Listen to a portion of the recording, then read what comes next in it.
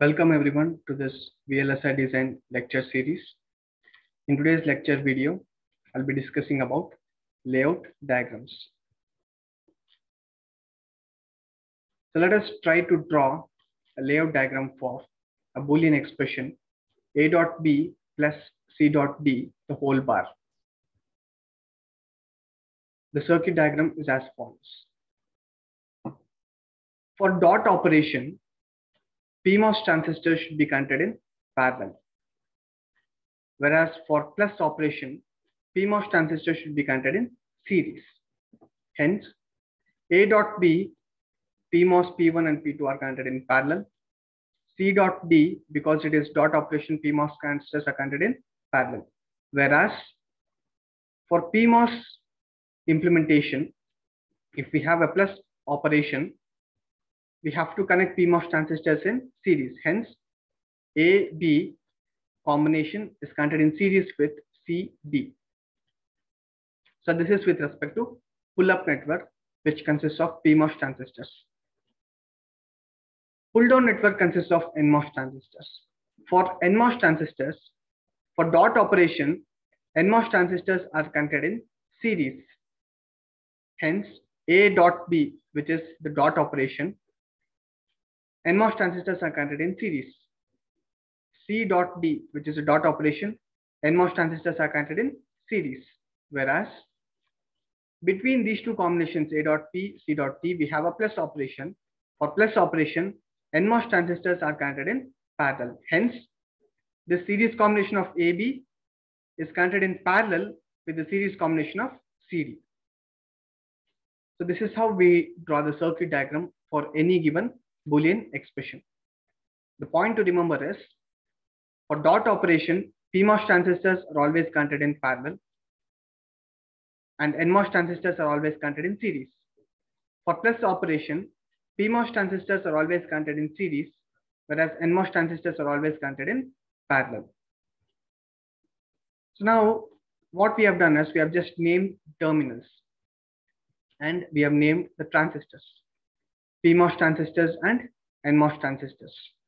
We have 4 PMOS transistors and 4 NMOS transistors, which is connected as shown in the figure. For this particular combination, for this particular circuit, let us try to implement layout diagram. The first thing which we do when we are representing layout diagram is we draw VDD rail as well as ground rail. VDD rail as well as ground rail is drawn with leaving a sufficient space between VDD rail as well as ground rail so that we can implement PMOS transistor as well as NMOS transistor. To implement PMOS transistor, we need P-type diffusion. To implement NMOS transistor, we need N-type diffusion. Only when diffusion crosses polysilicon, we form transistor. That is, when P-type diffusion is crossed by polysilicon, we get PMOS transistor. When N-type diffusion is crossed by polysilicon, we get NMOS transistor. So we just cross the transistors, the diffusions with polysilicon to form transistors. If you observe, the combination of polysilicon which we have used here is DBAC. The inputs are DBAC. We have not named it as ABCD. There is a reason why we have represented like this. If we observe this combination DBAC, DBAC, it forms a closed path. It forms a complete path with respect to pull-up network. Similarly, if we observe the bottom pull-down network, DBAC, it forms a complete path. So because it forms a continuous complete path for both pull-up network and pull-down network, we have chosen that combination DBAC. It will become easier for us to give the connections when we use continuous paths. Whereas, for example, if we go for ABCD, it doesn't form a closed path. ABCD, it doesn't form a complete path. ABCD, though it forms a closed complete path for the pull-up network ABCD, whereas it doesn't form for pull-down network AB. Next comes D, so it doesn't form a complete path for pull down network. Hence, that particular combination is not chosen. Similarly, you can choose one more combination, B, A, C, D. B, A, C, D. You can write here as B, A, C, D. It's left to you. We have chosen this particular combination for explanation, D, B, A, C. Selecting a continuous complete path for both pull-up network and pull-down network is called as Euler's path. Now let us see how the connections can be given. So I've just named the transistors which are formed. The top transistors P1, P2, P3, P4. Bottom ones N1, N2, N3, and N4. Now, with respect to the circuit, let us try to connect the layout diagram. Let us consider pull-up network first. And for pull-up network P4, let us consider this particular terminal as source terminal. So if this is source terminal, definitely the adjacent terminal to that should be drain terminal. The source terminal of P4 is connected to drain terminal of P2. So this is the source terminal of P4. It should be connected to drain terminal of P2. So this terminal of P2 transistor should definitely be drain. If this is drain of P2, adjacent to that of P2, this should definitely be source. Next, source of P2 is connected to source of P1 with respect to the circuit diagram. So this is source of P2.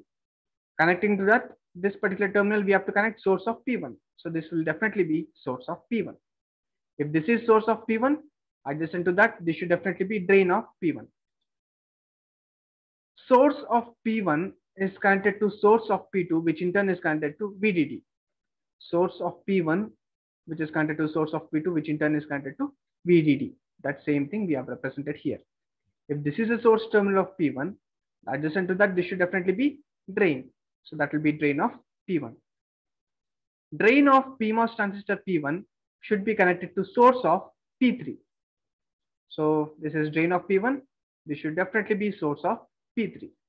So if this is source of P3, adjacent to that, this should be drain of P3. Simple. Drain of P3 is connected to drain of P4. So this is drain of P3. This is drain of P4. It should be connected. And we have used metal layer for connecting purpose. Similarly, drain of P2 should be connected to drain of P1. This is drain of P2. Should be connected to drain of P1. So we have given connections. So this forms the connections for pull-up network, which consists of PMOS transistors. Next, let us connect the same way for our pull-down network by making use of this circuit diagram. Let us start from N4 transistor first, and let us consider this particular terminal of N4 as source terminal. Source terminal. So if this is a source terminal, adjacent to that, this should definitely be the drain terminal. The source terminal of N4 transistor is connected to source terminal of N2 transistor with respect to the circuit diagram. So this is source terminal of N4 transistor. This is N2. So this should definitely be source of N2 because those two are connected as per the circuit. Next, source terminal of N4, N2 as well as N4 is connected to ground. So we have connected source and source of N2 and as well as N4 to ground. Next, if this is a source terminal of N2 transistor, adjacent to that, this terminal should definitely be drain terminal. Drain terminal of N2 transistor is connected to source of N1. This is drain of N2. So this should definitely be source of N1. Next, source of N1. If this is source of N1, this should definitely be drain of N1. Drain of N1 is connected to drain of N3. This is N3 transistor. So drain should be connected to drain of N3. So this particular terminal should definitely be drain of N3 as per our circuit. If this is drain of N3 transistor, then adjacent to that, this particular terminal of N3 should definitely be source. Next, source terminal of N3 is connected to drain terminal of N4. Source terminal of N3 is connected to drain terminal of N4, which is connected. Next, drain terminal of N1 and N3 is connected to output. So this is output. Drain terminal of N1 is connected to drain terminal of N3, which is already done, which in turn is connected to drain terminal of P3 as well as drain terminal of P4. Drain terminal of P3 and this is drain terminal of P4. So we have to establish a connection over here, and this connection should be given as output. The same thing is done. Drain and drain of N1 and N3, drain and drain of P3 and P4 is shorted, that is given as output. After this, we have to establish contacts. That is very important.